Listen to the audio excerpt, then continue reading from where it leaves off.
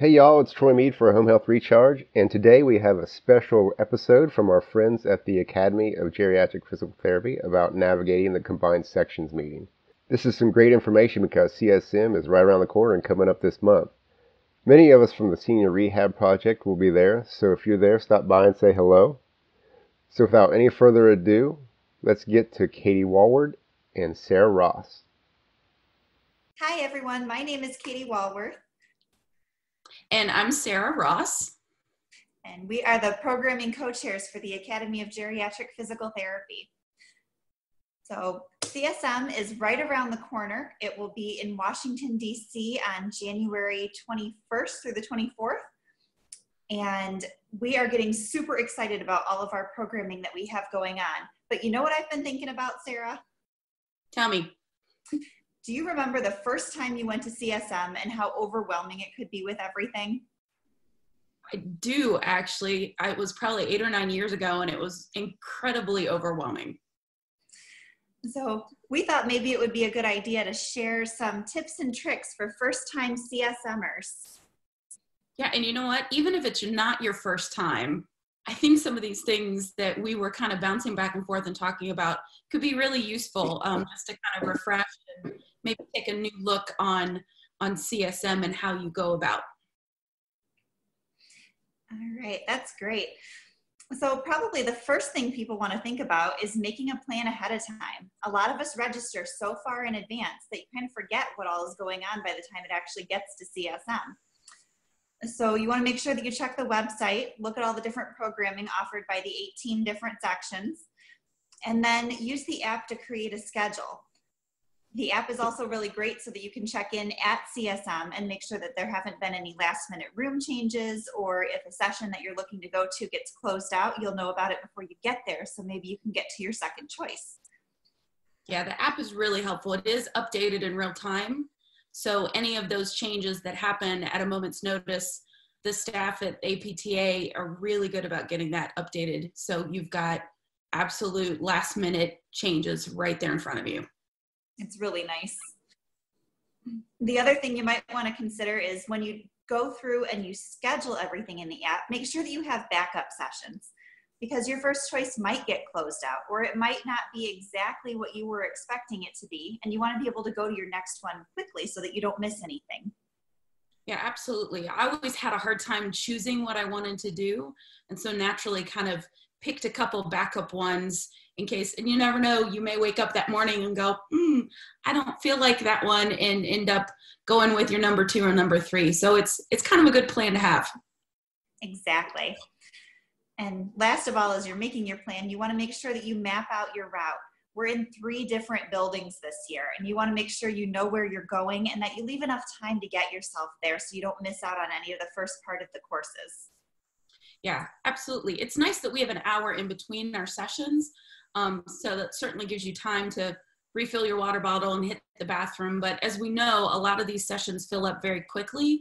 So getting there 20, 30 minutes before the session starts, if you want to get a halfway decent seat, isn't really a bad idea. Mm-hmm. All right. Sarah, do you maybe want to share a little bit about the exhibit hall? Yeah, for me, I loved the exhibit hall, but man, I still find the exhibit hall overwhelming. There are so many things and vendors and people and networking.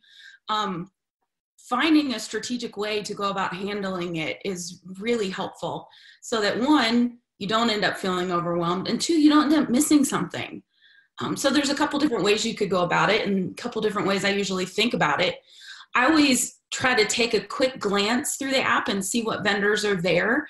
I know in the past I've been working at facilities that maybe are talking about getting some equipment, and I want to seek out vendors that I think might be there so I could take a quick peek.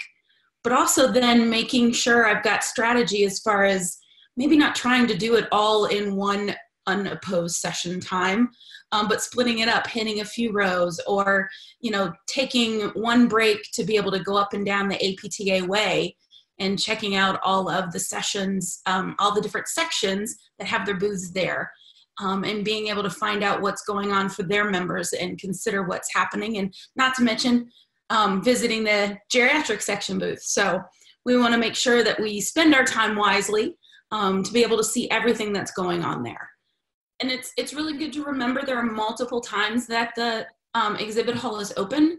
So it does open every day, Thursday, Friday, and Saturday, but we've got a little bit longer hours that run on Friday, and it does wrap up at 4 Thursday and Friday, and only goes till 3 on Saturday.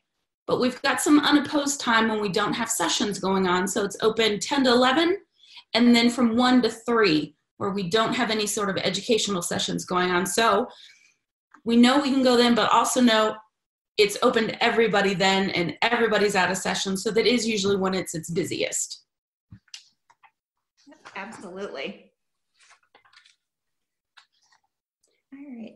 So maybe we should talk a little bit about the different things that the Academy of Geriatrics is offering this year. So yeah, go right ahead. I think it's a great idea. We do have 3 pre-con sessions that we're excited to bring to everybody this year. Our first pre-con is a 2-day course. It'll take place on Tuesday and Wednesday, and it is the Tai Chi Fundamentals course taught by Christy Hallisey. This is always a well-attended course. It's awesome. We also have 2 one-day courses that'll take place on Wednesday.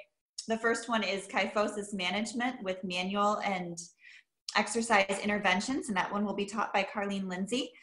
And then our third course is applying a comprehensive approach to successful aging. And this course is going to be brought to us by a whole panel of experienced and distinguished clinicians that really know their stuff in geriatrics. So registration is open right now for the pre-cons. It remains open all the way through January. So take advantage of these sessions. Yeah, it's not too late to register, even though it is just right around the corner. Would love to have anybody who wants to hone in on some of these niche topics. Absolutely. So I know when I first went to CSM, one of the things I didn't do well was network. I was new at it. I was overwhelmed. It was my first time there. I was there alone. I didn't know anybody. So I would really encourage folks to connect with different section or academy activities that are going on. And the geriatric group has several, and one that I really want to highlight is our members meeting on Thursday night.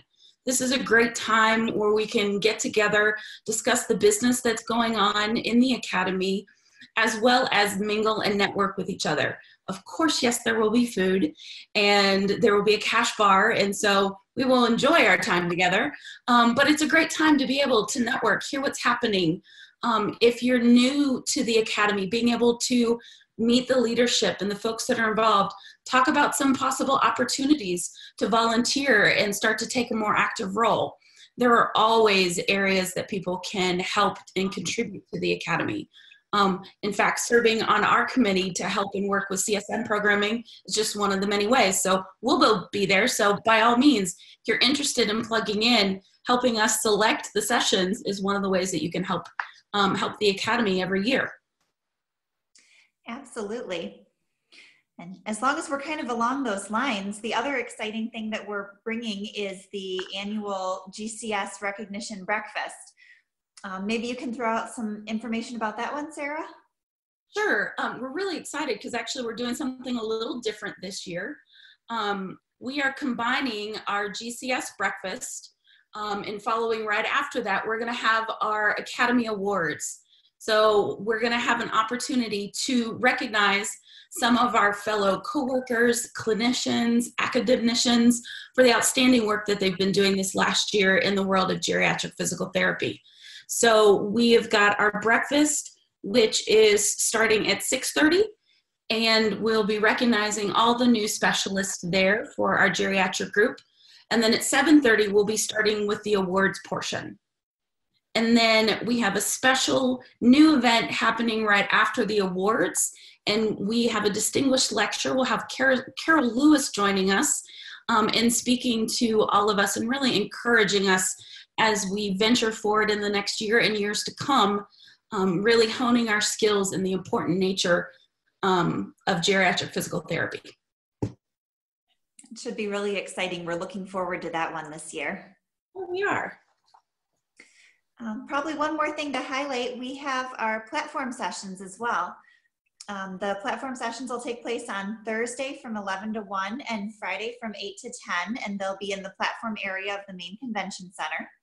These are unique sessions where clinicians can present new and upcoming research on different topics that pertain to the geriatric patient population. So you can stop by and support them in their research efforts. Yeah. So there's so much going on, and we really hope that you have a chance to kind of put your plan together and make the most out of CSM. It's a great time, not only for education sessions, but for networking. And let's just be honest, it's good to get together with fellow PTs and have a good time. Yeah, so thanks for being a part of this today, and we hope to see you in Washington, D.C.